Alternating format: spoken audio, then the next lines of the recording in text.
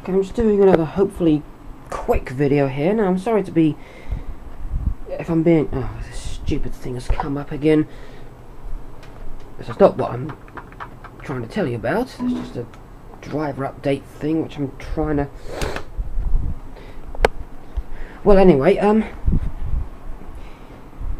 it's not been a good day today. First of all, there's that amplifier thing, and now I'm having computer problems. Now, okay, let's move my TV out of the way so you can see what I've done here. I'm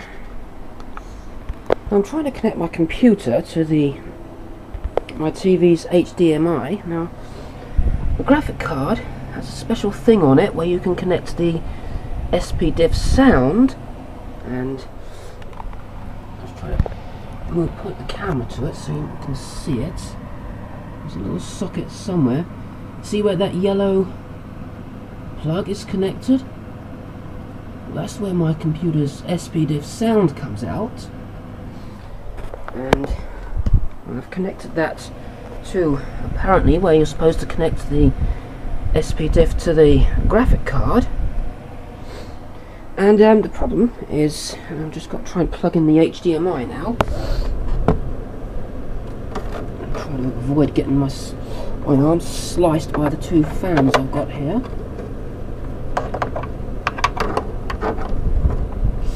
I will be with you in a minute. It's just a bugger to plug this thing in, because when I have this plugged in, I do not see the menu screens or any of the stuff before Windows boots. Now, of course, plugging that in, the TV is switched directly to HDMI, and I haven't enabled the HDMI output, so I just have to switch this back to S-Video. Right, okay, so now we got the picture back, and my remotes are falling out of my battery. My batteries are falling out of my remote again. Really will have to find a cover for that. So now I'll just enable the HDMI out. I will get there in the end. It's just difficult to hold the camera and do this at the same time. Okay, I'll go to control panel and get the HDMI on, if I can just find it, of course. Let's go to nVidia control panel.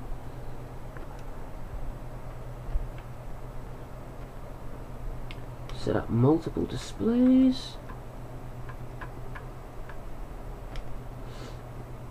For some reason only clones available. It doesn't.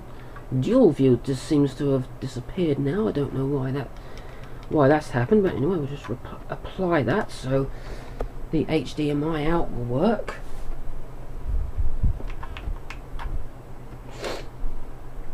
So now we should have a picture through the HDMI now. There we go. So now I have a nice clear picture, but there is, now getting on to what I was telling you earlier, there's absolutely no sound. Yes, I'm having another sound problem. Now, of course, another problem is that the bottom of the screen is half out of the picture, so it's difficult to see, or difficult to see what I've got here.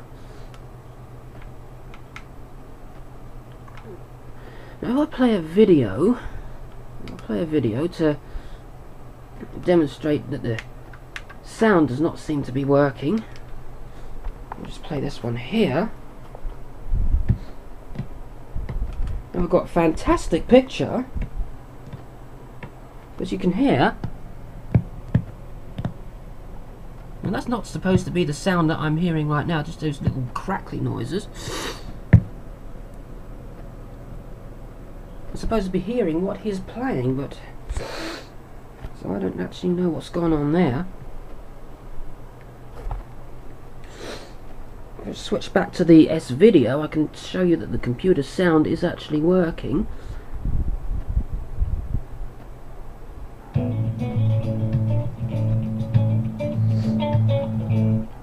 So I'm getting ordinary analog sound, so why the hell isn't the...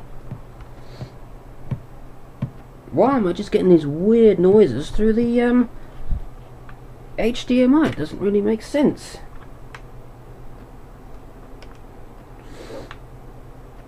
There's a little thing here called soundmax, which doesn't seem to do anything. I double click it and nothing happens. Nothing's appeared in there. I downloaded this thinking it was some drivers, but it's some stupid updater program that doesn't even work. We go into here, there is absolutely nothing that mentions SPDIF. Even if we go into advanced, that's just the standard mixer, which everybody sees.